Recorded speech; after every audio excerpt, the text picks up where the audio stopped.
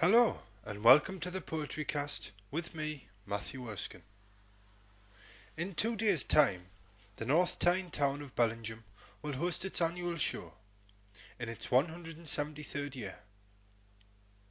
110 years ago, William Billy Bell, the Redesdale roadman and poet, visited the show. That visit brings to us his poem, simply called Bellingham Show, and is dated the 17th of September 1904. A thick veil of mist the Tyne valley did fill, as I crested the top of the high Hershire hill. I heard musical strains in the vale far below, as onward I pedalled to Bellingham Show. I kept passing great crowds as I sped on my way, smart bonny young lassies, all dressed neat and gay, with a smile on their faces, for well did they know they'd meet with the Johnnies at Bellingham Show. And in from the mountains, each valley and glen, came the pride of the borders, fine strapping young men, all jumping with glee, full of dash, fun and go, making haste to be in at Bellingham Show. As up through the town my old bike did I drive, the crowd was as thick as brown bees round a hive. The rich and the poor, the high, great and low, had come for enjoyment at Bellingham Show. They were there from the banks of the Tyne and the Reed, the Coquet and Wansbeck and clear silvery Tweed, from north, east, south and west, where sol dips his glow, to see all the sights of Bellingham Show. So up to the show yard I went with the crowd. The white sheep were bleating, the dogs barking loud. The judges were busy, they'd a tough job I know, to give satisfaction at Bellingham Show. Then round by the pens I now took a good look, to mark all the winners in my catalogue book. Appended you'll find in the verses below some of the exhibits found at Bellingham Show. There were horses and cattle, bulls, stirks, calves and coos. There was old tups and gimmers, young dinmonts and ewes. They were far from the uplands and lands lying low, the flower of the Cheviots at Bellingham Show.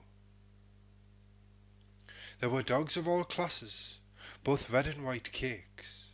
There were cats, cocks and hens, chickens, white ducks and drakes.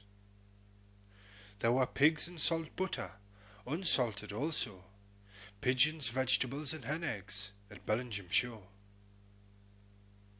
The judges were called on, their approval to fix, on a fine lot of articles we call walking sticks.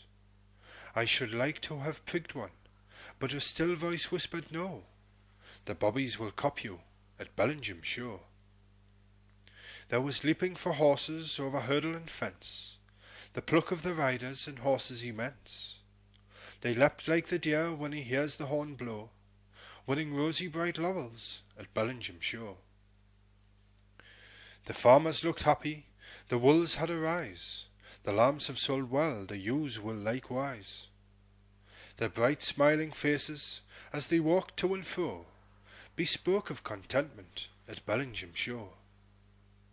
The young lads and lassies in glee swung and danced, and from eye unto eye the love lightning quick glanced. Many a king of creation, whether Tom, Dick or Joe, plighted vows with his Donna at Bellingham Show. 'Tis a day when young Cupid throws forth many darts, and transfixes them deep in the young people's hearts. There many a young damsel that day gets a beau, who never had a sweetheart before Bellingham Show. Old friends here clasp hands with a hearty goodwill, and talk of old times over a glass or a gill. They've not met for a 12-month, and who is to know? They'll perhaps not meet again till next Bellingham Show. The cur dogs on the show yard did grumble and growl, as the hounds up at Newton sent up a great howl. These brave tried old warriors, every one of them know, they meet the next morn after Bellingham Show. May a small smile long fall on old Tyne's crystal stream, and near fair Redesdale still catch the glint of his beam. May sweet laughing plenty to them ever flow, and success crown the efforts of Bellingham sure. The next morning awoke, and with joy unconfined, contentment on nature's fair bosom reclined. To the meet with the border many Nimrods did go, who had courted the pleasures of Bellingham shore. Brave Robson rode forth in the pride of the morn, just after the smile of sweet Phoebus was born. The cry of his dogs, and his loud tally-ho, far eclipsed all the joys of the Bellingham show.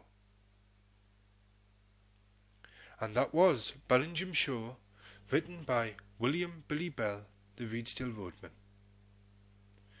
This was the Poetry Cast, with me, Matthew Erskine. Goodbye.